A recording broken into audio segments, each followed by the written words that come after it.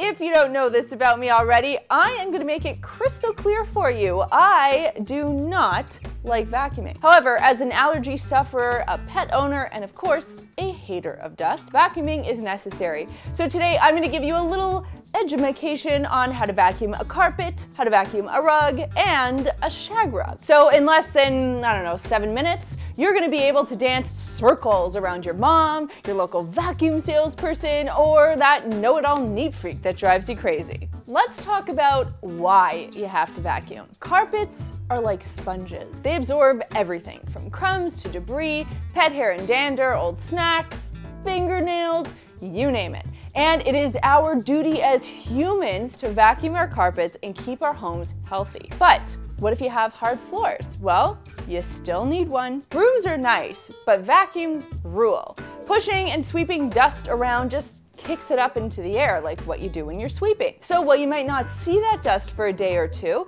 it will actually resettle in no time onto surfaces that you have already dusted. So the idea with vacuuming is it actually removes dust from your environment and stops the cycle of it being kicked around. I don't care if you have hard floors or carpets, if you don't like dust, you need a vacuum. All right, it is time to get vacuuming.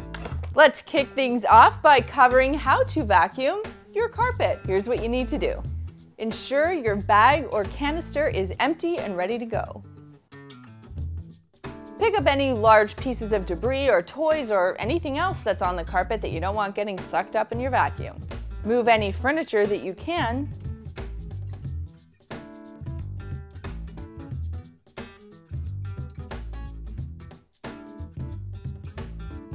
Select the right attachment for the job. Now, most vacuums these days come with a variety of tools, and it's your job to know which ones to use. So check your manual really quickly, but just to give you a quick overview, this is typically what you're going to see for a carpet vacuum. It's got what's called a power head or a beater bar, which helps dig up all of that gunk in your carpet. The other thing that you might want to use is this little detail tool, also known as a crevice tool, because that will help you get right into the edge where the carpet meets the baseboard. We have a video that goes into all of the finer details about your vacuum and its attachment, so I'll link that for you down below. Now, a quick reminder here, you'll want to make sure you're using the power head or the beater bar if your vacuum has one, because that helps brush things like dust and hair out of the carpet, and that's what you want to accomplish when you're vacuuming.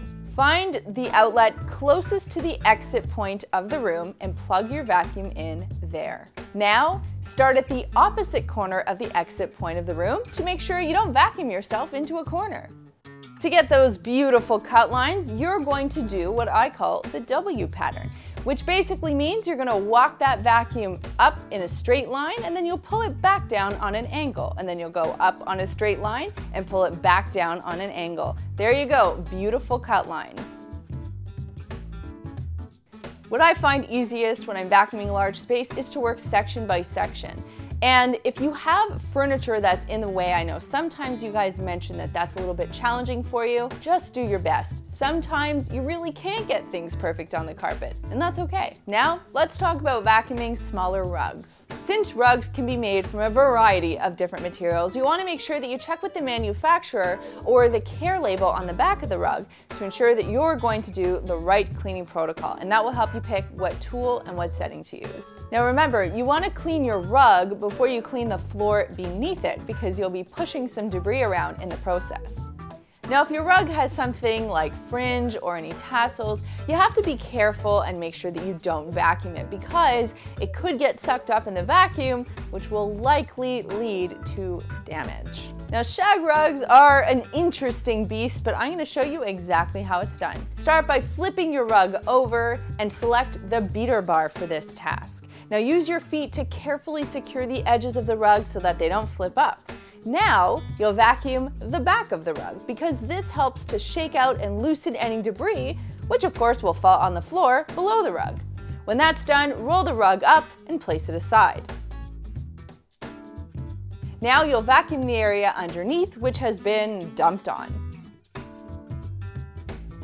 Once clean, unroll the rug facing right side up into its rightful place and use a small brush attachment to vacuum up any visible debris.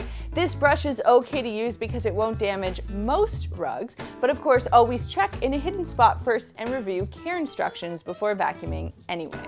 Since you're always asking in the comments about the vacuum I am using, and many of you have probably noticed, I have a new one. I will put a bunch of info up on the blog about this vacuum and maybe one of the other ones that you've seen around here lately. The blog's at cleanmyspace.com. I've also got a ton more information up there about different creative ways you can use a vacuum and what all these dang attachments are for. So be sure to check it out. This week's comment question is, what vacuuming conundrums do you have? If you let me know in the comments down below, I can do some sleuth work and see if I can figure it out for you. And if you make any sexy vacuum cut lines or W patterns, I would love to see them, so please be sure to tag me on Instagram. I am at Melissa Maker, the camera operator, and husband is at the Chad Reynolds, and we are at Clean My Space. There's a button down there that lets me know you care, so click it if you liked this video and click this button right here to subscribe and begin your journey to a cleaner life. Thanks so much for watching, and we'll